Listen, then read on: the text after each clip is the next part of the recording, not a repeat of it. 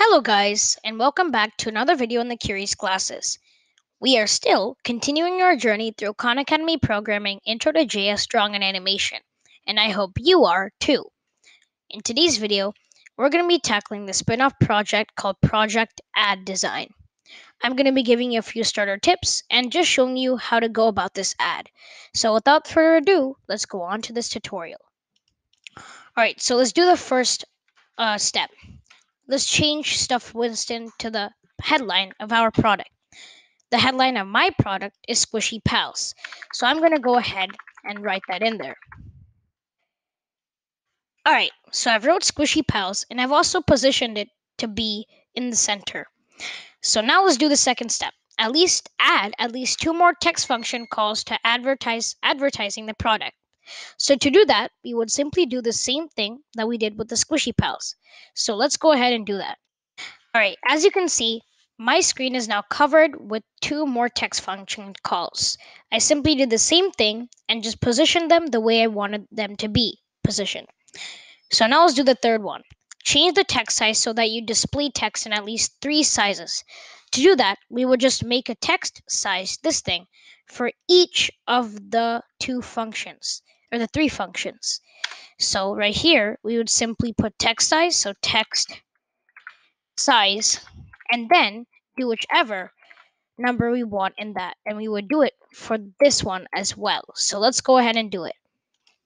Alright, so we've changed the text size, and now you can see that all 3 of the functions are differentiated from the other. We simply did that with this text size thing. So now let's go on to the fourth one. Add a relevant drawing with at least 3 shape or image function calls.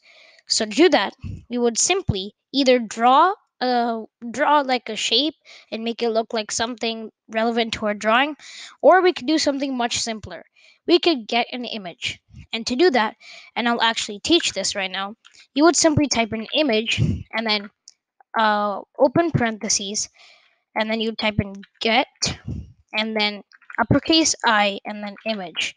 And what you would do now is you would do another open parentheses, and now you get a wide variety of selections that you can just scroll down and just pick from. But let's do something that relates to our ad. And well, our ad is like squishy pals. So let's look for something that looks like something squishy. I think Mr. Pink does look a little squishy. So let's go ahead and select him. Yay, let's select the red one. And now what we do is we simply add his x and y coordinates. And I'm just going to say his x and y coordinates will be 30 and 40, but this isn't really the right coordinates. And now let's position him correctly.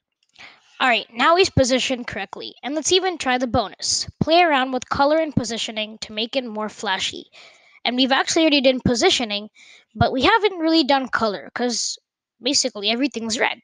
So let's go ahead and change each of these color, and we can simply do that with this fill tool. Yay, now we've added color, and we simply did that with the fill tool for each of the 3 functions. Now we have a red, blue, and a green one. In today's video, I went over how to tackle this spin-off project called Project Ad Design. I gave you a few starter tips, and I just taught you how to go about making this ad. I hope you still continue your journey through Khan Academy programming, and I'll see you in the next video. Bye-bye.